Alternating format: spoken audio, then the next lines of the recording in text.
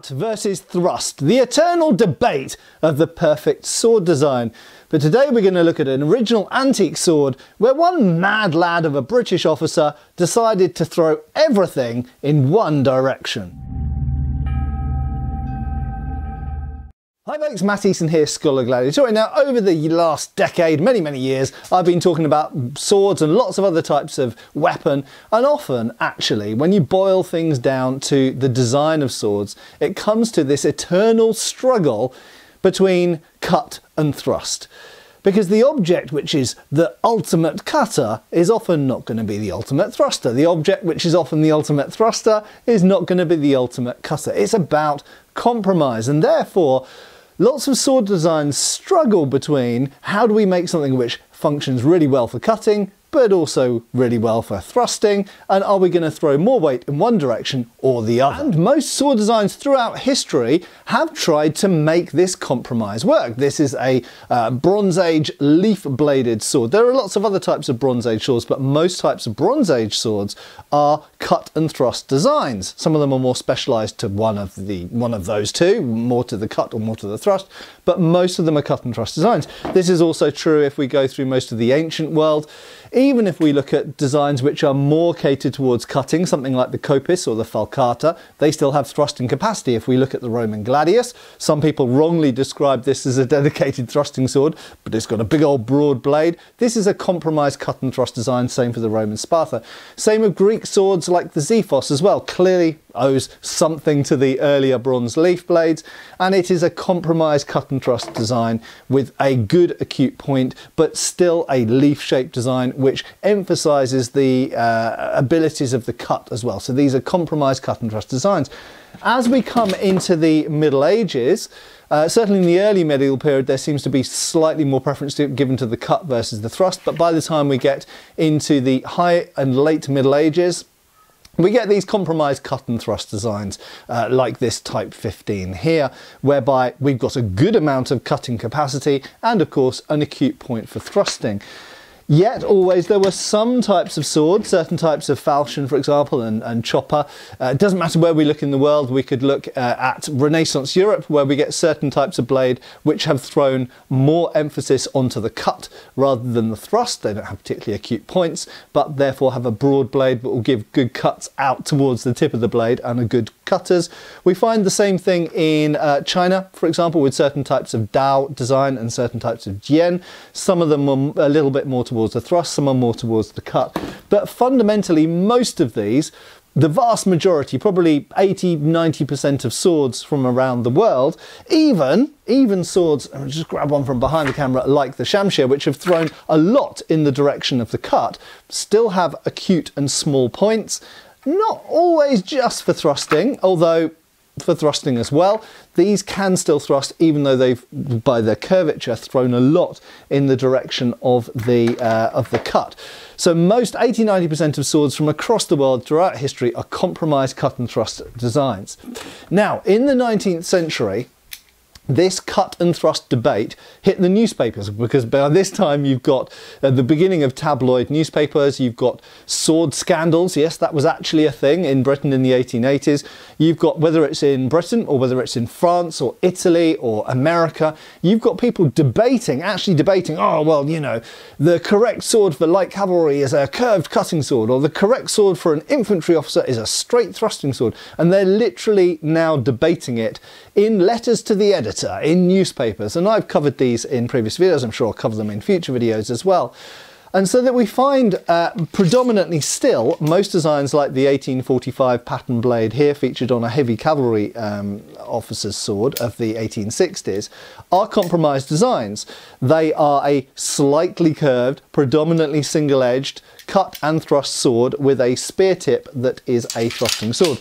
And some sword designs, as I say, even in this period, went more towards the cut or more towards the thrust, but the majority are somewhere there in the middle. They're cut and thrust designs. So where's this leading? Well, we find that as we get towards the end of the 19th century, so the late 1800s, particularly as we get into the 1890s, although it did start earlier than that, there are certain people who are starting to throw all of their eggs into one basket And for the most part, as we get into this period, it is towards the thrust. Okay, so we start to see, certainly by the time you get into the 1890s and into the early 1900s, a lot of cavalry swords, so for horseback use, are becoming dedicated thrusters, and a lot of swords for infantry officers are also becoming pretty dedicated thrusters, even if they maintain some ability to cut. So just for a second, to make this a little bit less Anglo-centric, a little bit less British, here is a Prussian cuirassier's sword. Now this is a cut and thrust design, but it is dead straight, and while it has been service sharpened and it does have a cutting edge on it, and you can cut with it, it is a spear pointed straight blade that really is intended primarily to be thrusted with. So this is a 1889 pattern, so this is a late 19th century model, and the Prussians, the French led the way, I would say, in Europe. Not really the Italians at this point, but the Prussians and the French led the way, and the Swedish as well to some extent, in thrusting designs. Now, I've talked about the British 1892 pattern blade, 1895 and 97 pattern hilts that culminated in the current sword. This is still the sword carried today in parade and at those kind of, you know, like Remembrance Sunday and all of those sorts of things, trooping of the colour. If you see an infantry officer, they almost always, if they're following the regulations, carry this model of sword. Okay, so this is more or less a dedicated thrusting sword. Now I say more or less because actually if we look at Masiello's fencing manual that associates with the 1895 treatise that goes with this sword, there are cuts in there, and in fact many of these for World War I and the Boer War were sharpened for about 18 inches of the blade up here, so kind of 30-40 centimeters of the blade towards the tip. So technically you can cut with them, but they, you know, you can look at the blade shape, you can look at the blade cross section.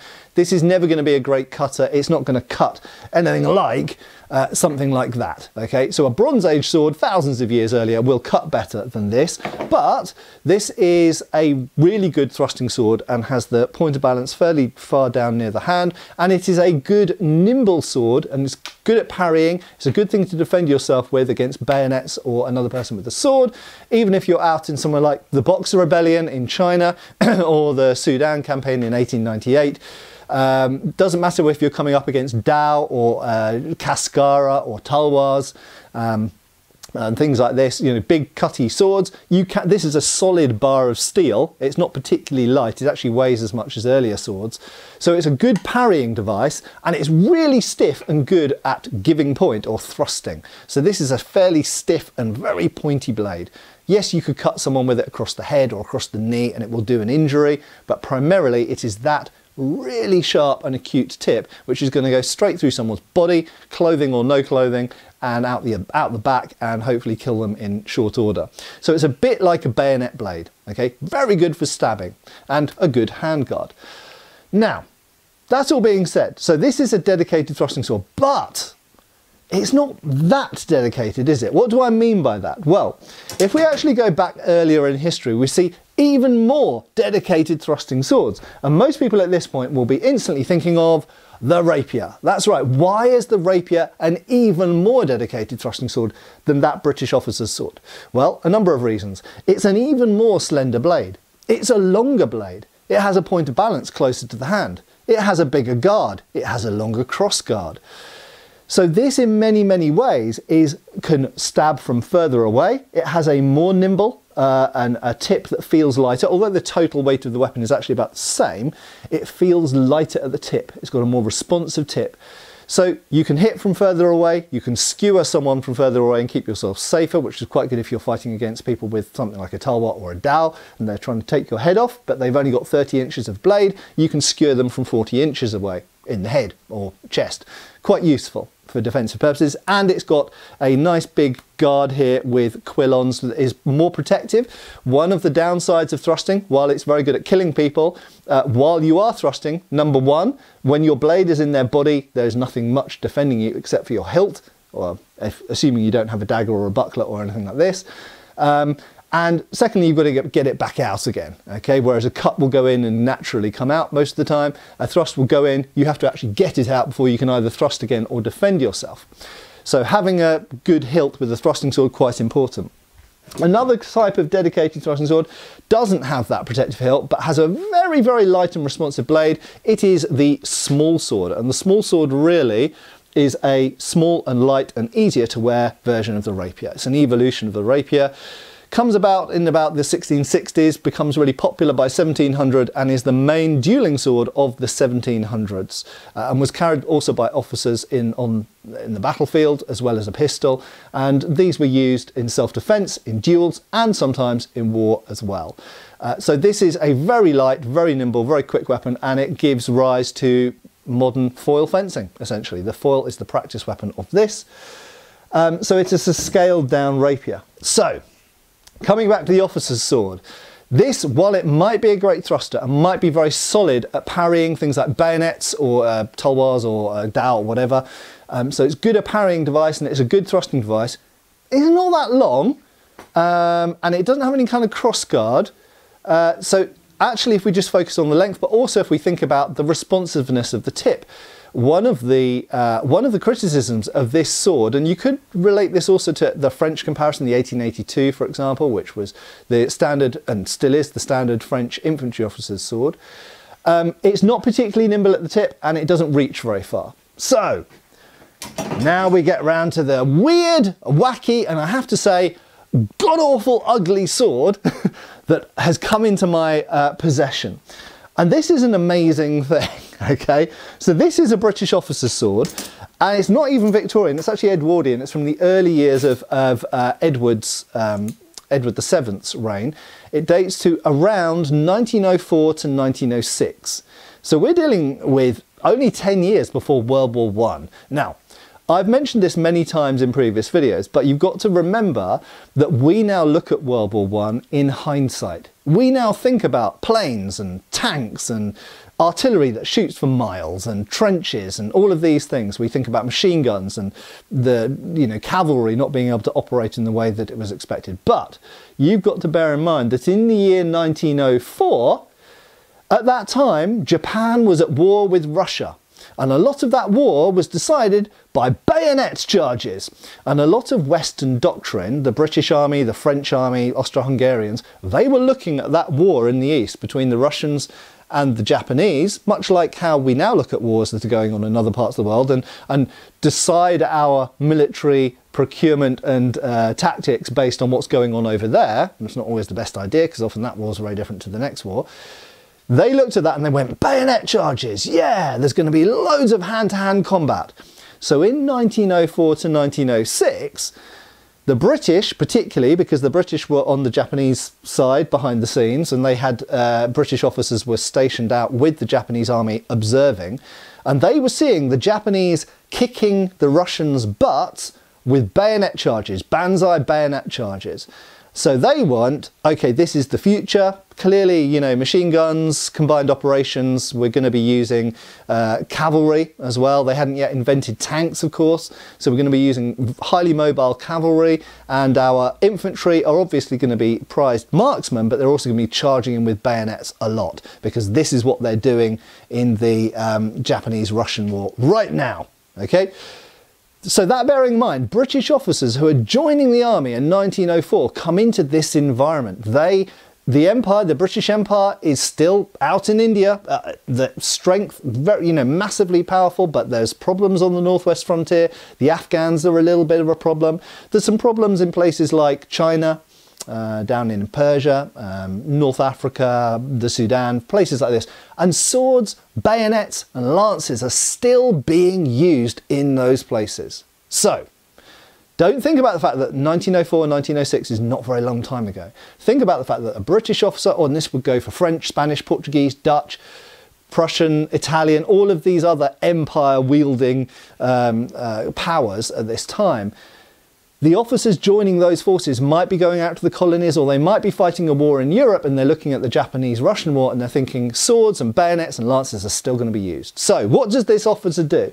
Does he go and get the standard old 1897 pattern sword? Oh no, he goes, I want to go, I was going to use a rude expression that I want to go full hog, I want to go deep penetration.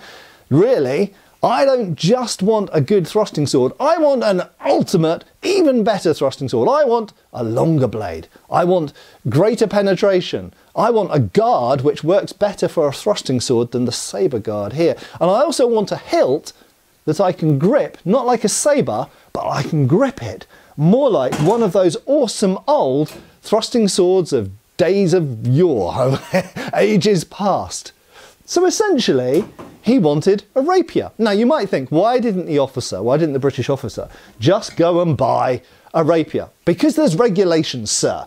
You have to observe the regulations. Your sword has to be in a regulation scabbard. From a distance, it needs to at least passingly look like a regulation sword. The guard needs to look a little bit like that.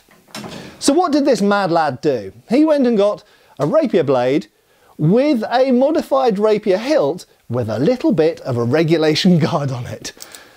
Yeah, this thing is super ugly. I will completely accept that. However, it's also super cool. So let's have a little bit of a look at its features. The first thing to notice is it has a pommel, a knuckle bow, a crossguard and a ricasso. So this entire hilt is actually quite similar to a spadroon hilt, which in itself derives from a small sword hilt, which in itself derives from a rapier hilt. The most important thing you need to know about this is it has a fairly long grip with a pommel at the end, but most importantly, it has a place to stick your finger. So when you grip this, you can hold it exactly like a rapier. And in fact, if we look at small swords, this is a particularly old small sword, and old small swords do have functional finger rings, but late small swords, certainly most things that people would have been familiar with in the age of the officer's sword in the Edwardian period, actually had vestigial, like leftover finger rings that you couldn't actually put your finger through. If we go back to earlier rapiers, they've got massive finger rings that you can fit one or sometimes two. A Spanish rapier you can often fit 2 fingers through. Okay, so that essentially finger rings they grew bigger and then they grew smaller again. This guy hasn't gone for a finger ring exactly, but there is a space to put your finger over the quillon, and I'm certain that's how it was intended to be held. The reason I know that is because of the rounded shape of this ricasso block here. And by putting your finger over there, it means that you're very much gripping this like a rapier. Now, what would have been the period references for this British officer? They would have been either historical rapiers or possibly the Italian foil, because Italian foils at this time still maintained a finger ring and a ricasso, and they still put the finger over. So the Italian foil was a little bit more like a rapier, in fact, whereas the foils we're familiar with in modern Olympic fencing are French foils, and they don't have any of that gubbins. So is it possible this person had some Italian influence? Possibly. I wouldn't write that out. However, we don't know. So the hilt you can grip like a rapier. Now, let's look at this weird shell guard, because it is a section of an 1897 guard, even with the folded over section. Now, let's just grab the 1897 for comparison here. You can see the folded over edge.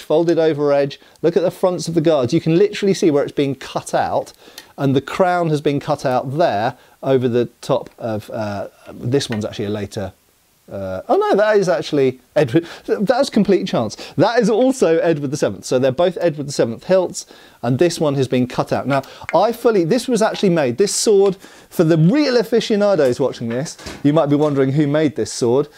This was actually made by, pull that, I don't want to give too much away actually, no, I won't show you that yet.